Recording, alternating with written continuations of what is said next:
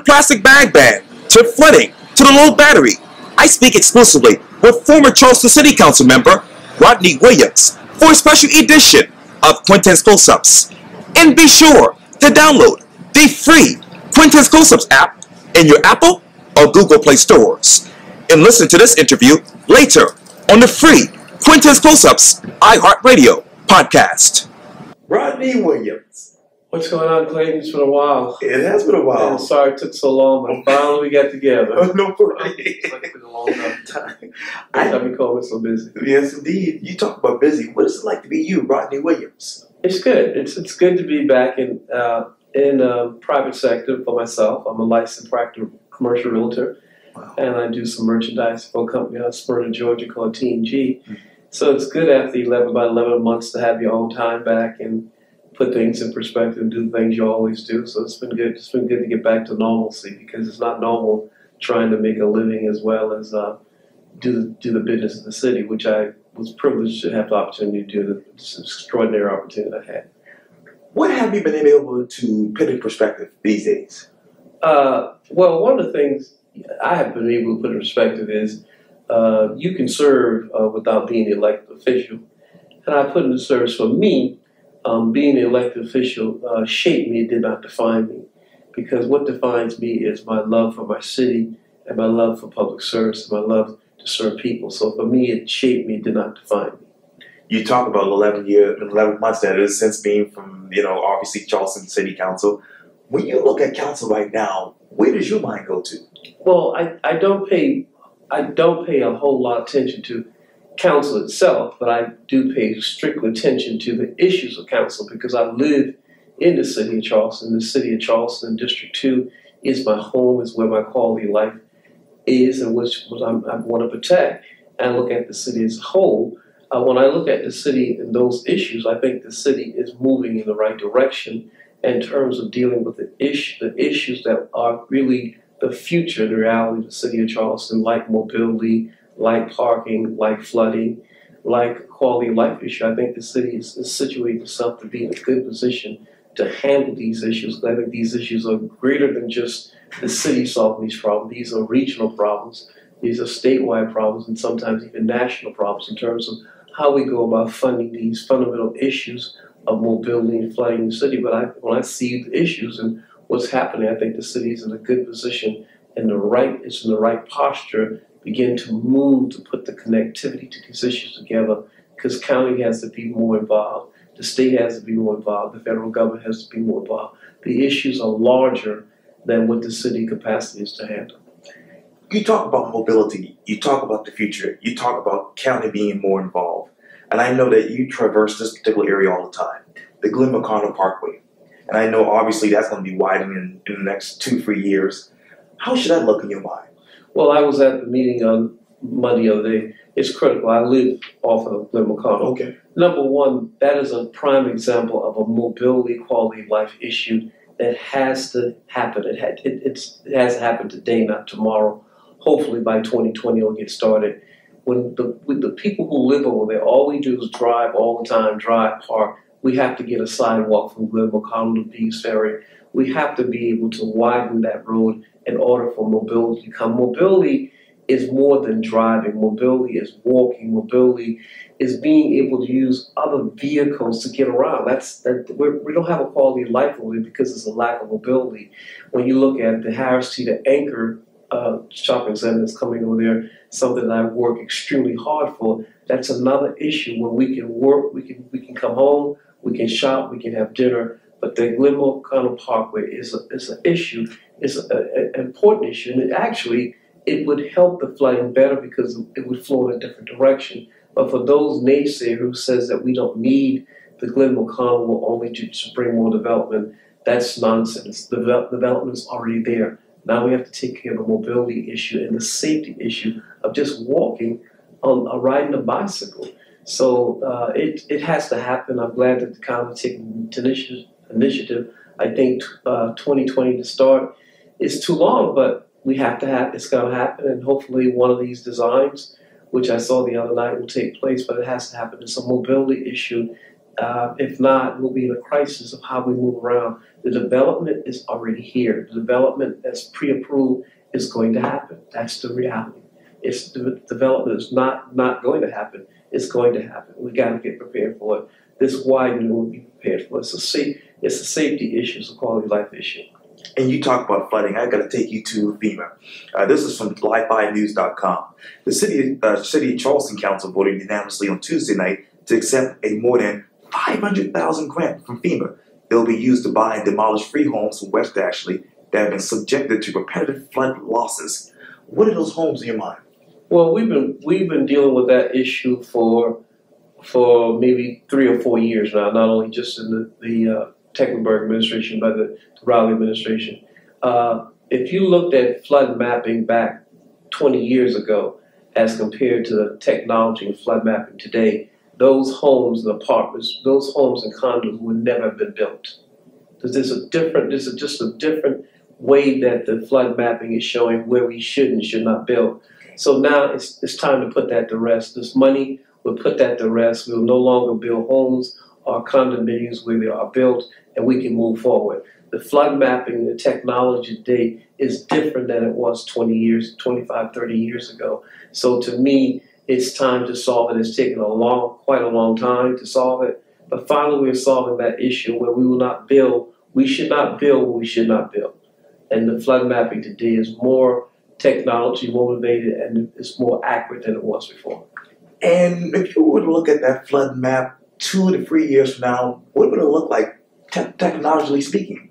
Well, one of the things that the flood mapping does now, it tells us where we shouldn't build and the density that we should build in certain areas. But the issue in the Church Creek Basin, if that's what we're talking about, yes, if we talk about Church Creek Basin, it's not so much. It's the capacity of how the water flows.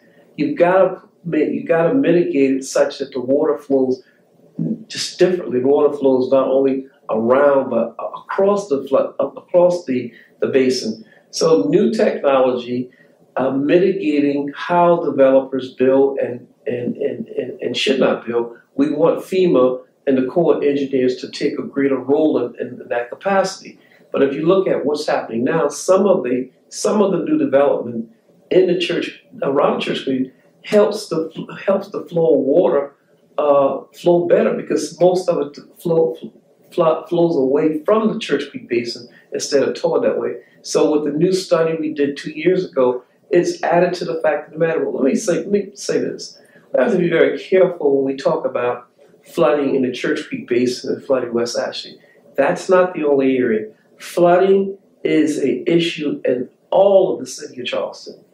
Every area of the city of Charleston has an impact of flooding. That's the way the city is designed. So we have to be very careful in terms of how we model this thing. Just like we need the flooding the Battery, we need it West Ashley, we need it James Island, we need downtown. We have to take a holistic approach to how we deal with flooding and the mitigation of flooding and understand that scientifically we're told that we're going to have more flooding and increase of flooding. So we have to look at that. When we look at the way we need more in the toolbox. We need more innovative ways, like they went to the Netherlands. We need to find out those types, what's going on there. And we need funding. We might need $2 billion of how we're going to get those funding sources. We have to look at many different tools of how we bring that thing. And do we look at the cruise ship taxing? Do we look at more federal money? Do we look at more county money? Do we look at more state money? We need to find a toolbox of resources to deal with flooding for the whole entire issue. The water issue is the #1 issue in the city, the entire city, not just one part of the city. You talk about the batteries. How much more would it cost to fix the lower battery? I think that is I think $500 million. I really don't know those numbers, but that's the core.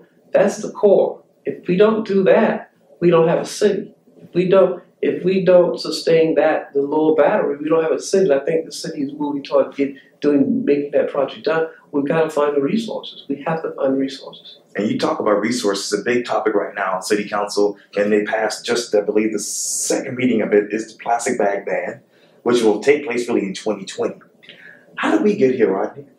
Well, again, if you were on a sustainability committee, which I serve as the vice chair with Seekings, you do know that there are environmental issues, just like offshore drilling. There are environmental issues that we have. We live on the coast. We have to be mindful of what we throw in the ocean. It comes back to us. So to me, I would have supported the ban on plastic bag because it's about all over the country. People are trying to find ways of how we could conserve in terms of plastic bag. It's an issue that just have come to fruition. It's a new issue. It's a new reality. And I think you deal with new realities by new results. I think it was a positive. It's a positive in the right direction. It's just like the bike path. Right. So if you're talking about you don't need a bike path, you don't, in an urban city, you don't understand what mobility means. It's a total access and providing all types of access to people getting around. And I think the trash bag, plastic ban is one of those things. We have to be proactive and positive about how we treat our environment. What is the state of mobility right now in the city of Charleston, in your mind? In my mind is that we got to go back and we got to put a moratorium on hotels. We got to look at the overlay district and figure out where we put hotels, how many hotels we put where. It is a mobility issue. Now when you walk around Charleston, you're looking up, you could fall because everything is so much around you. We need to redo that. It's time to put a moratorium. I voted for the moratorium the first time. It's time to put them. We need to bring it all in and look at our overlay district and see what we can do. It's not that it's too many hotels being built. It's the mobility, how we get around, moving around, walking in the city. It's getting difficult. It's really getting difficult. And to people who have been here for years and years and years, the city doesn't look the same. And part of that is the mobility issue, getting around. We need a hotel. We need a moratorium on hotels. We really do. And you talk about difficulties. Let me talk to you about the hate crime bill that the city just passed. If you were on council right now, Rodney, how would you vote on that? Well, if I was on council, I would vote on the hate crime bill. I think sometimes the languages that is used in this country by leadership of this country is language that sends mixed messages. You may not think that what you're saying matters, but to the racist and the bigot and the hate monger, that's who they perceive you to be. So we have to tone it down. We have to tone it down in every aspect. I think the city with the hate crime thing, with the incident happened at the downtown Charleston, we have to set the example. The city accepts example. We have to accept example that the language we use, how we attack people because of their sexual orientation. We've got to set the language, and that was the right tone for the city to set the language that we will not tolerate it. It will not be tolerated in this city to use what you perceive as what your perception is, and bring that upon people. It's a good piece of ordinance. And you talk about ordinances and obviously city council and the city.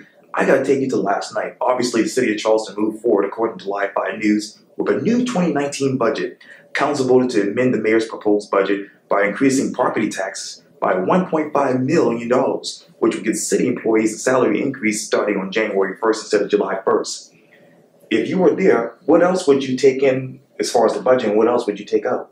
Well, I think I did 4 budgets. And when you look at it, the city has a very, very, very small budget for the services that they use. It's very small. I would support it, but I would even increase it further. I think the maintenance issue of our parks and our parks that we have is subpar. And I think I would expand that budget to make sure that not only we give the employees increase, which is critically important because we're losing employees to other municipalities because they pay more. And that's important to keep a high level of people working for you. But when you look at our parks and our recreation, when you look at Johns Island, that does not have a recreation facility, and the needs, I think I would expand it to cover some more of our maintenance services, making sure that we get out to the areas like Johns Island and build them a first-class quality recreation facility. They have none over there. There's none over in Johns Island. Rodney Williams. Thank you so much for your time. I really, really appreciate this. Thank you, man. Thank Have a you. good day. Likewise. Thanks. Yeah.